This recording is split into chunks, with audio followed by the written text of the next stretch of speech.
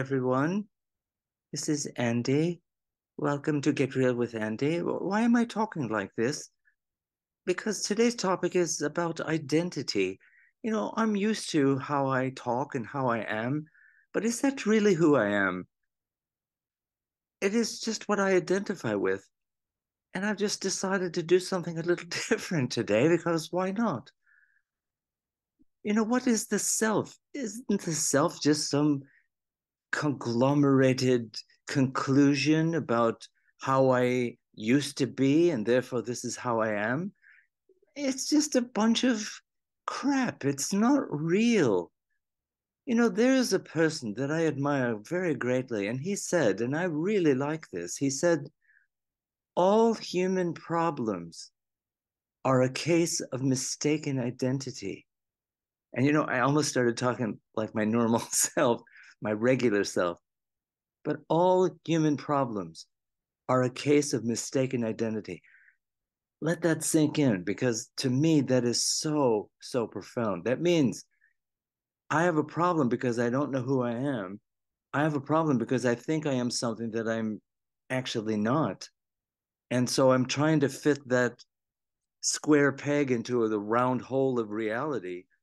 And when there's a mismatch like that, that's when problems arise. You know, am I really limited to what I already know? Because those are the things I may be more capable of, but I'm a beginner in many things, many, many things some of which I have never even tried. So I'm being generous when I say I'm a beginner at it.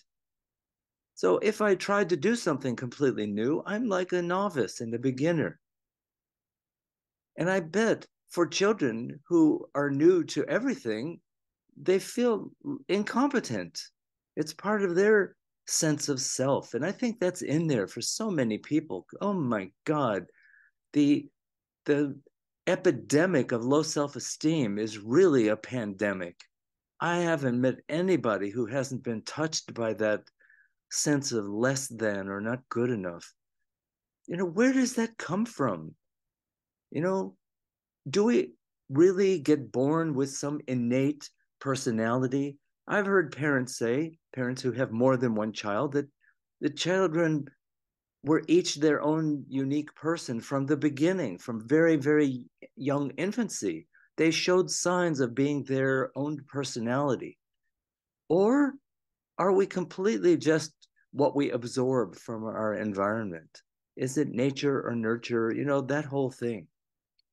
But I've noticed that there is something deeper, something mysterious. There is a frontier of identity that's the most fascinating to me. It has more to do with I'm alive here and now in this human form as this person right now. Somebody pointed out, and I love this, that even my name was given to me. I didn't make that up. What's really mine? Who am I in essence? Everything has been given to me. And one day I will have to say goodbye to everything that I am. So my focus here today is on identity. And I'm into being a free being.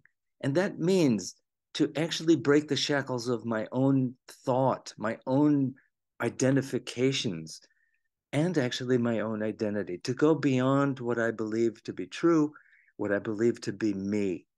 Because every moment, and I'm really saying this so that I will get it, every moment is brand new, is filled with the possibilities, endless possibilities.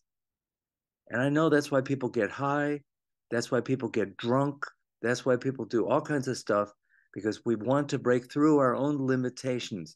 And our brain is wired to create a map. And by map, I mean that which we are familiar with, that which we know. Our brain is innately lazy. It wants to use as little energy as possible to navigate through life to meet our basic needs.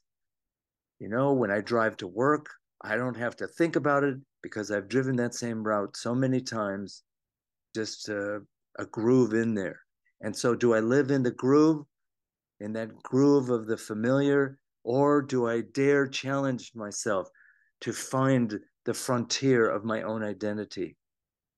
Personally, my favorite times, and I generally do this when I feel safe, when I feel comfortable enough to, you know, cut loose with people that I know. And I like to do this as a therapist as well, just to trust my gut, to be right on the edge of what I know to be true and go beyond even that, to actually try new things, to try it out. Never said it before, never thought it before, never did certain things before. And those points of novelty are the most fun. I think that's why children, if they're not messed with too much, are innately happy because they're living on that frontier of where joy is, that frontier of being unlimited by identity.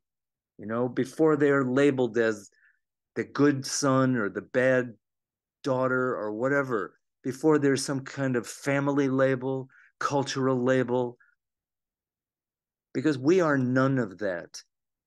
And when any of that shackles me down, I will reject it. I love my Jewish heritage, for instance, but I am not that. So much of that, to me, is arbitrary stuff that's been passed down, and we do it as a way to stay connected with our ancestors or something. But you know what? I'd rather be connected with my essence than my ancestors. And maybe some people would say there isn't any difference, but I don't think that's the case. I think there's a huge difference. My essence is immortal. My essence is eternal. It is not limited by culture or any of that. And I know those are really great words. My goal is to actually be there. And you know what? When I approach that, I find myself being naturally high because there's nothing holding me down. It frees me from the timeline of my own thoughts, where I flatline my existence into yesterday, today, and tomorrow, and I live in that timeline. But when I go beyond that, I am a free flying spirit, not bound by space or time. And yet I'm here in 3 dimensions doing my 3 dimensional thing. I have my stuff, and some stuff isn't mine. And it's all, what was the word? Leela. It's all the sport of the Lord, the playfulness of the God who is just using form as a way to entertain itself or himself or herself. And so it is my joy to actually tap into that and be entertained, to be in the world and not of it. Who could know that that could actually be where ease is? I have struggled so much to get to that point, but it isn't about struggle. That's the irony or the paradox of it. It's so easy. That's where ease lives. So listen, I'm not thinking about what I'm saying. I am reaching out. I know I started talking stupid, and maybe I will end this by also talking in a stupid, irregular way, because why not? Why not? I do this with my goofy friends, and I hereby enroll you as my goofy friend because what? I'm trying to establish academic credibility? Fuck that, you know? Okay, oops, maybe I've gone too far here. But I encourage you, I encourage myself to go beyond what you know, to go beyond what I know, to be factually true. Reality is more important than facts anyway. Feelings aren't facts, but feelings in many ways are superior to facts because feelings have heart to them. Facts don't necessarily have any heart to them at all. So here I am making my effort to be balanced and to be right on that frontier.